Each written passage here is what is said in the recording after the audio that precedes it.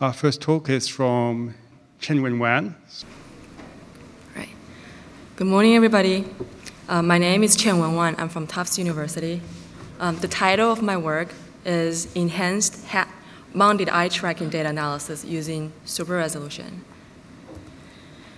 Today, I'm going to talk about the software solution for enhancing head-mounted eye tracking data analysis.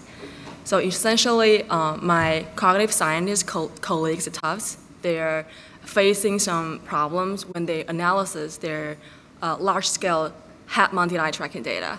So I'm going to provide their solutions.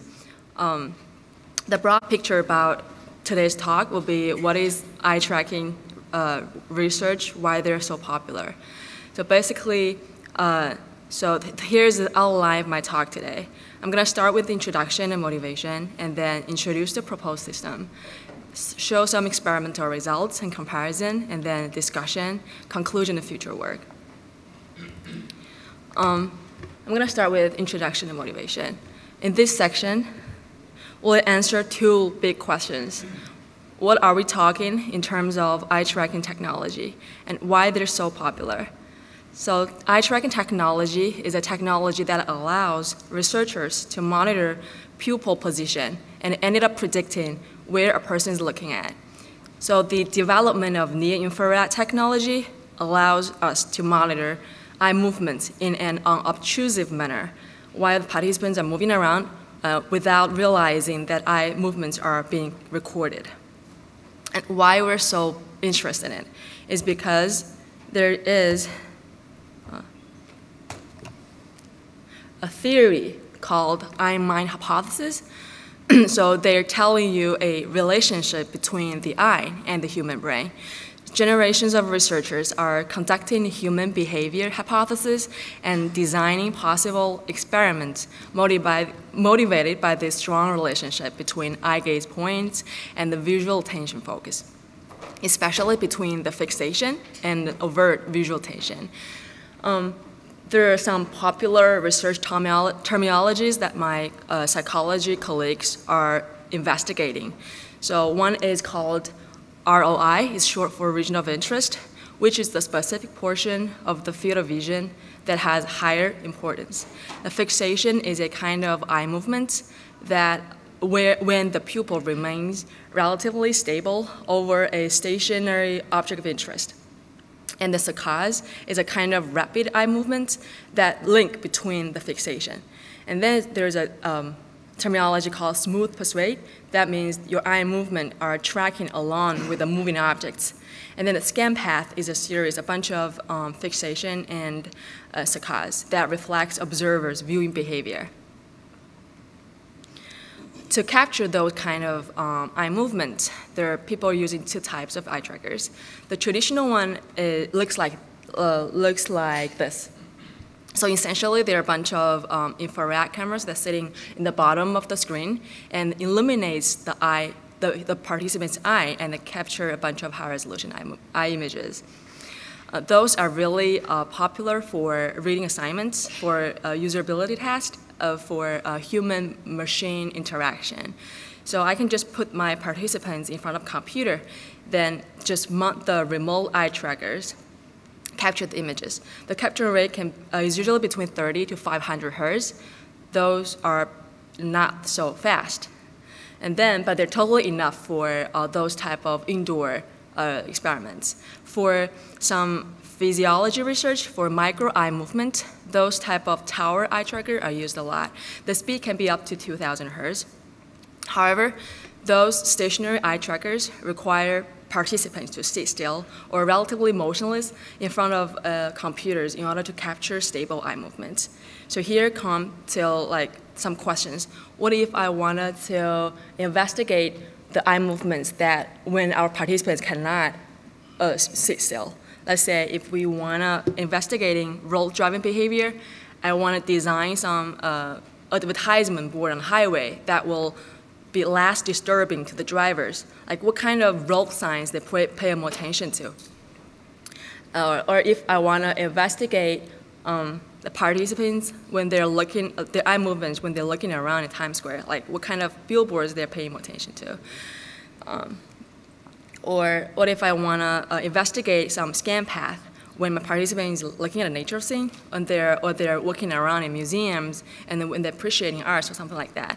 So there are so many interesting topics that researchers want to study that do not allow them to sit the participant in front of a computer and not move. So here it comes to our head-mounted eye trackers. There are usually two types. One is with a helmet, the other one is just simply a head-mounted eye tracking glasses.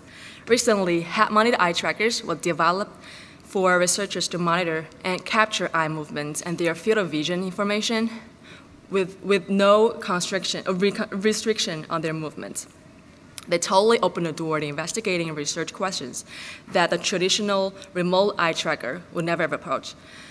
In other words, participants are no longer forced to sit still in front of a machine all the time to complete their design task. Instead, they can move around, they can interact with the surrounding world while their eye movements are captured. So here I listed some popular eye trackers, head-mounted eye trackers. They're Tobii, SMI, and Pupil Labs. So we use Tobii a lot, probably 3 years ago. But Tobii is no longer on the market anymore. They're bought by Apple last August. I don't know what they're going to do, but maybe they'll do something promising. For those head-mounted eye trackers, they have something in common. They have two infrared cameras that capture the eye movements, and they have a front-seeing camera that can capture the field of vision. They have algorithms that will form mathematical equations that will predict in each frame where and what the participant is looking at. Probably. No. Right. So, yes, I want to play the video. It's playing here, but it's not playing.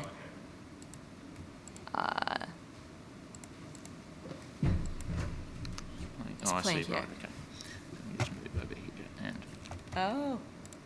Oh, great. So here's like a 10 seconds video. Thank you so much. 10 seconds video that show you what the output for those psychologists look like.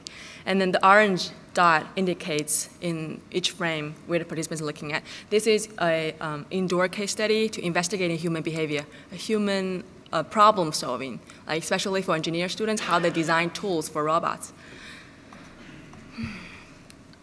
And then the figure on the left, the figure on the right, shows a plot of relevant publications found through Google Scholar search engine about head-mounted eye tracking technology.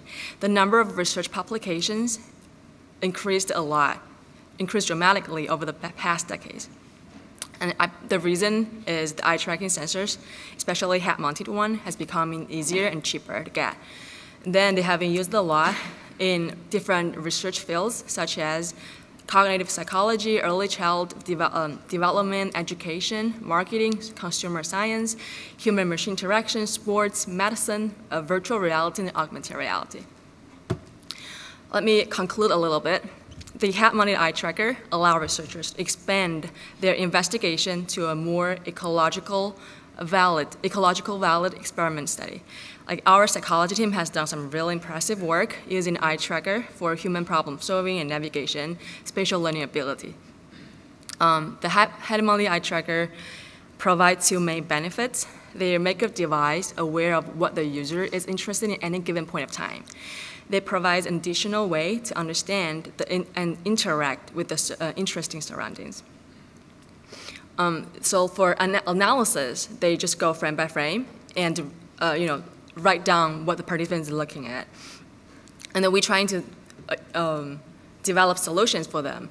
We have a proposed system that is using computer to predict, to classify the objects the person is looking at, or we using those computer vision technology to help them accelerate their manual annotation. And then let me back up a little bit. The eye tracking research community is interested in analyzing the details of what and where a person is looking at in order to retrieve the fine details of the captured eye tracking video data and a further analysis in it. The researchers need the partial image, especially the region of interest, to be as clear as possible.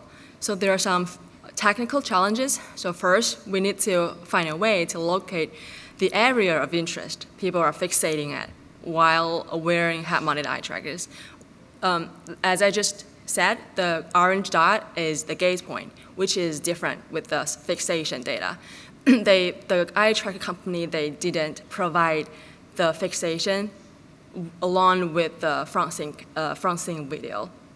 And then we need to generate a high-resolution image from a low-resolution image in order to display the ROI as clear as possible. And we also need to figure a way that will introduce less unpredictable background noise and an illumination variance. Here is the proposed solution for enhancing head-mounted eye tracking data analysis using super resolution. So we fit in the system with eye tracking scene video data along with the eye tracking fixation data. And then we'll figure out the region of interest, we crop it based on the fixation location.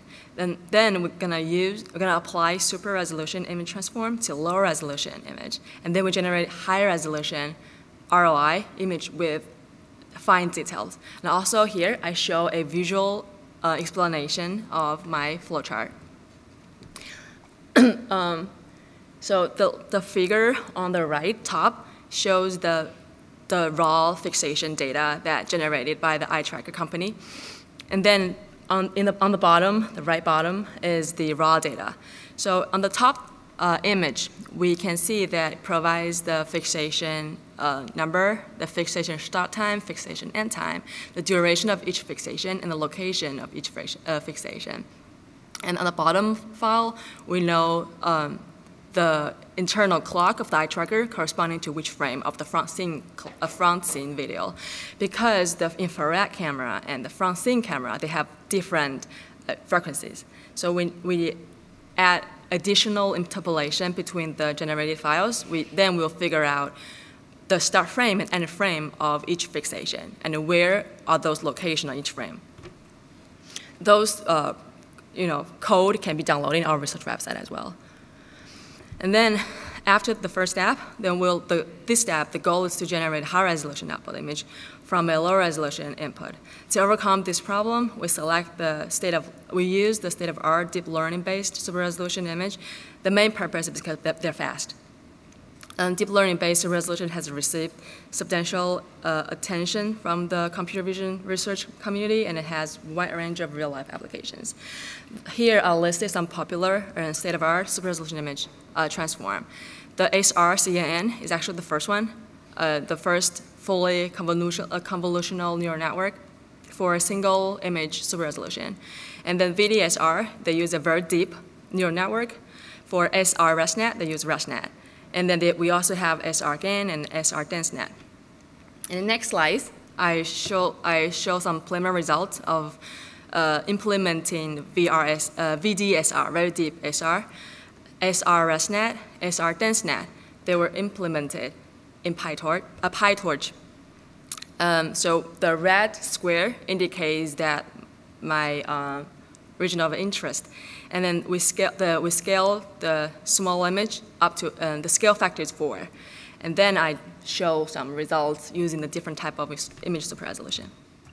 Other than that, we also evaluation using some no reference image quality measure. As we all know, image quality measure is a type of method that will score your image based on the quality of the image. So on the table, here's a table that listed all the no reference image quality measure that developed from our lab. Why we're using no reference is because we don't have a ground truth for our specific eye tracking data. And then, so for AME, EME, log AME are all for grayscale image. They're focused on the contrast. They measure the contrast of the image. And then for TDME and CRME are for color image. Because the SR-DenseNet, the output of it is grayscale. So in here, we use AME, EME, and log AME to evaluate the output.